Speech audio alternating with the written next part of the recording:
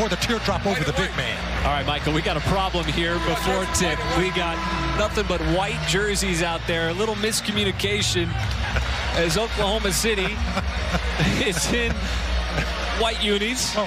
The Memphis Grizzlies in some white unis. Now, we had an issue with the jerseys last year, remember, between the Thunder and the Atlanta Hawks.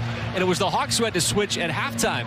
But I've never seen anything like this, where both teams had no idea that the other was going to wear white, and they didn't realize it until they met at half court ready to tip it off. And that says it all right there.